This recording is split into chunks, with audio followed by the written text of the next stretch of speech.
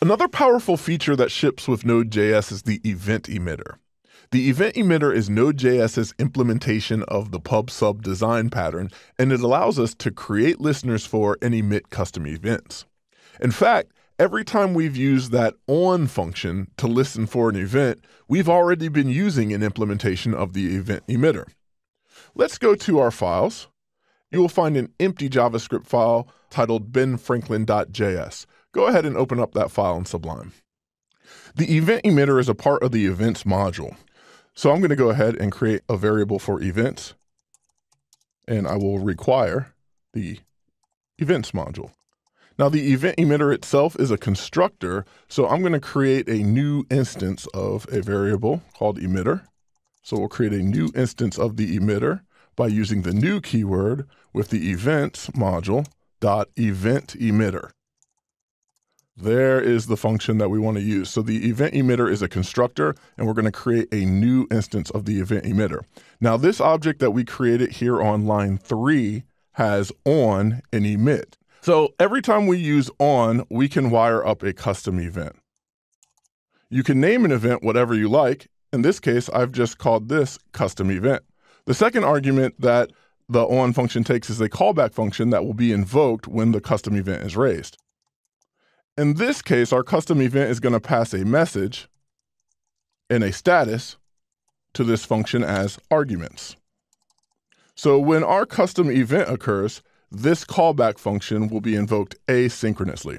Let's just go ahead and log the status in the message using template strings. So I'm going to use those backtick characters.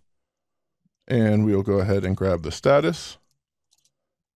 And now I'm going to go ahead and add the value of the message to this template string. There we go. So when a custom event is raised, we'll pass a message and a status to this callback function asynchronously, and we're just going to log that message and status. The next part of the event emitter is the ability to trigger or emit custom events. We can trigger or emit a custom event with the emit function. So emitter.emit will fire our custom event. The first argument is the event name that we want to fire. And then the next arguments are going to be the arguments that will be passed to the callback function. So the first argument in the callback function, the message, is actually the second argument of this emit function. So for the message, I will send hello world. And the third argument is going to be the second argument in the callback. So I will send a status of 200.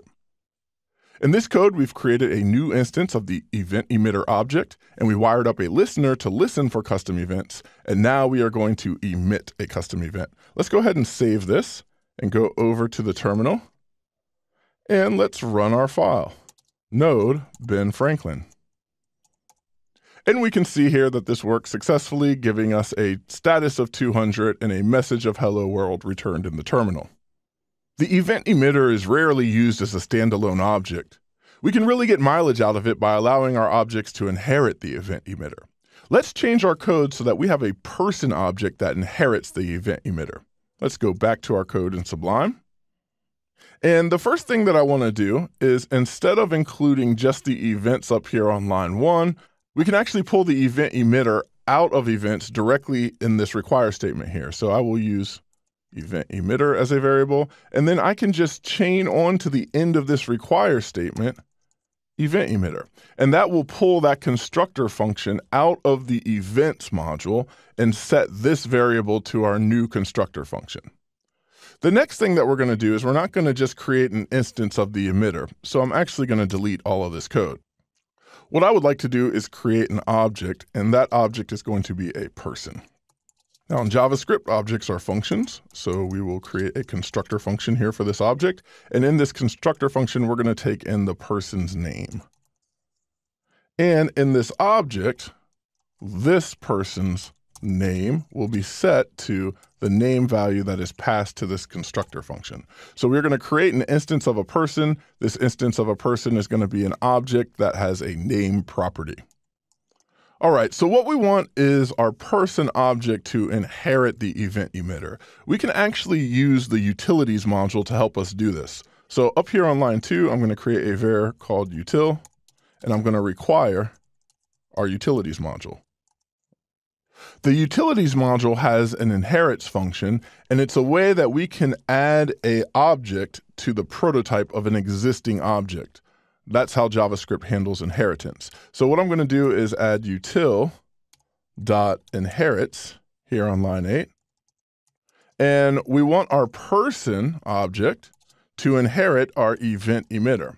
So this one line here has just added the event emitter to the person's prototype, which means that the person object inherits all of the functionality from the event emitter. If I create a new instance of a person, it will have an on and emit function. So let's create an instance of Ben Franklin, or Ben, with this new person object. So here on line 10, I'm going to add a variable for Ben. That will be the new person that we're going to create an instance of. I'm going to invoke my person function with a new keyword because it is a constructor.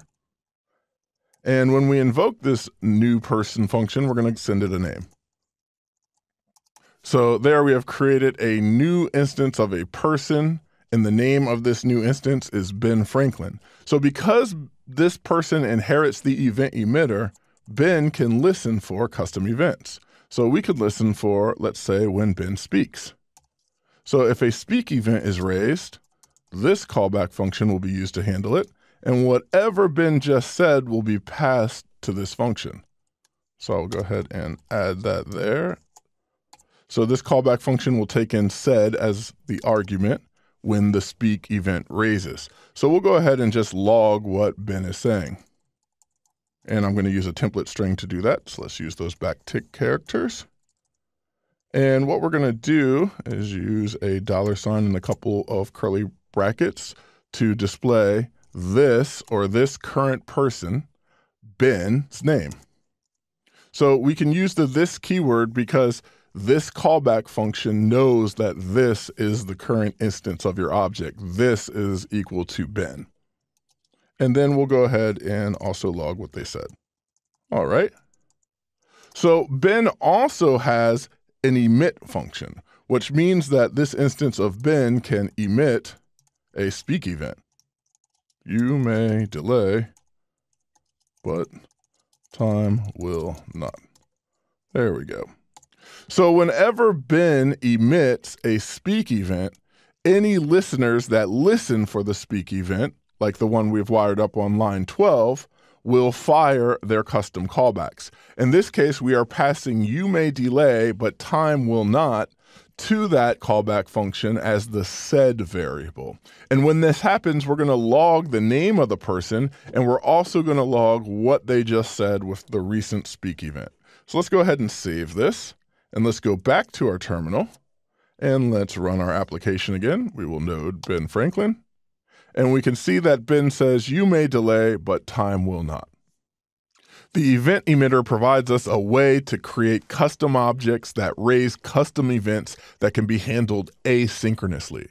And because these events are handled asynchronously, it is a very important tool in Node.js.